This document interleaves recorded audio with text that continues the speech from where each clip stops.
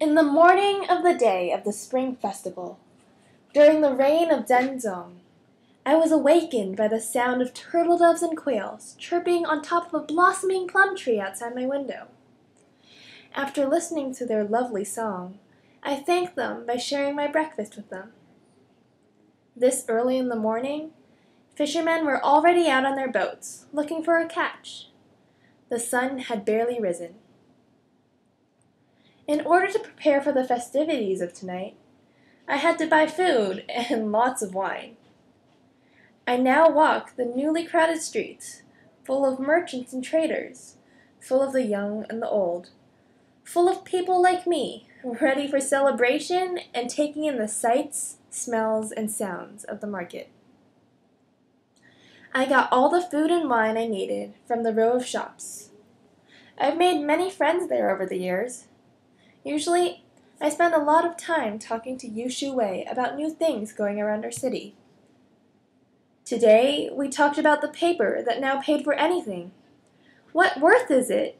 You can't eat it, you can't drink it, you can't even make a shelter out of it. The only thing you can do with it is burn it. And yet, it's still valued around the city. What nonsense. Before I started hiking up the mountain to the serene peak, I greeted a few of my good friends.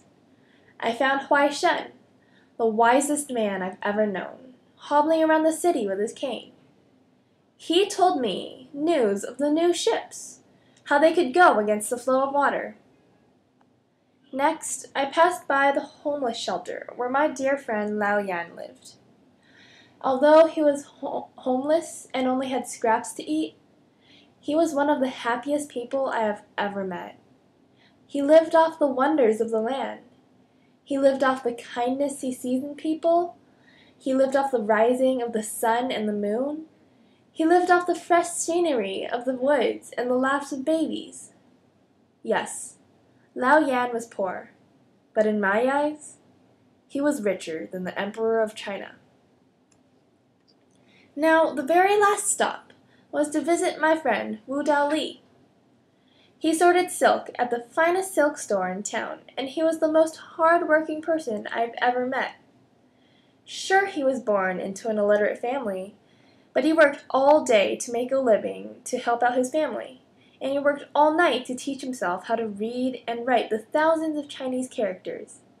He's studying for the civil service examination, a high honor. I truly think he can do it. I look up to him as a father and wish to someday accomplish something with just as much hard work and perseverance. Finally, I start my long hike up the mountain where we meet every spring festival night. Instead of taking the dirt path, I went through the forest. I passed by a bunch of intertwined trees. In my mind, they represented marriage because it showed two lives of two different beings being intertwined into one. As I get higher and higher up the mountain, I start hearing the clear rushing of a waterfall. Not too long later, I see the clear water pouring off the edge of a cliff, sparkling in the sunlight. I hiked for hours more, enjoying the pleasurable sights, sounds, and smells of now, instead of the market, the forested mountain, the howls of not-so-distant monkeys, the songs of various birds, the scuttles of ground animals, and the whooshing of the wind through the trees. The forest was orchestrated by thousands of instruments, all playing together in harmony. I walked for a while longer, and it was suddenly dark, cold, and wet. Of course, I had reached the clouds.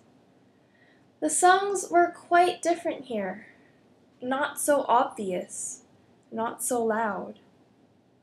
I heard a few frogs, and a lot of clicking and buzzing from insects.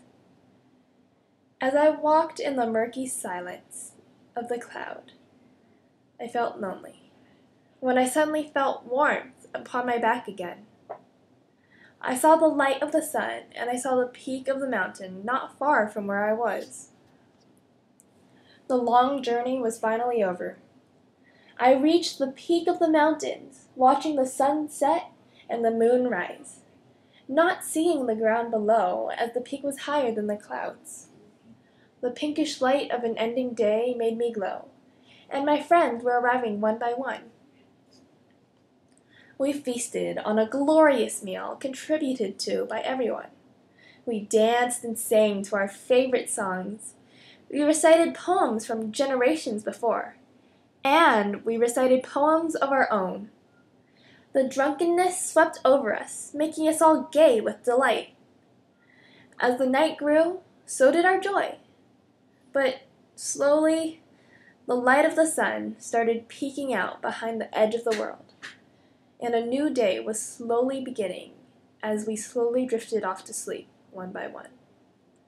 Under the willow trees, cushioned by the soft grass, with the new sun warming our bodies.